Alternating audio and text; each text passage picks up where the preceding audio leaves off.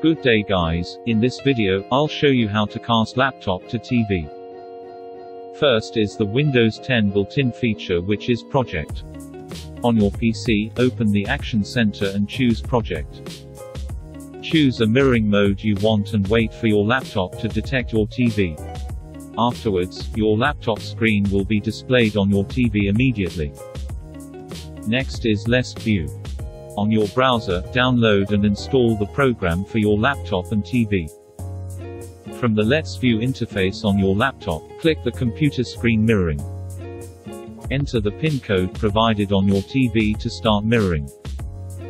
Then you will see your laptop screen on your TV with no delay. Finally, we have the HDMI cable. Turn on your TV and laptop. Use your HDMI cable and insert both ends on the HDMI ports of your laptop and TV. Your laptop is now connected to your TV. And these are the best ways on how to cast laptop to TV.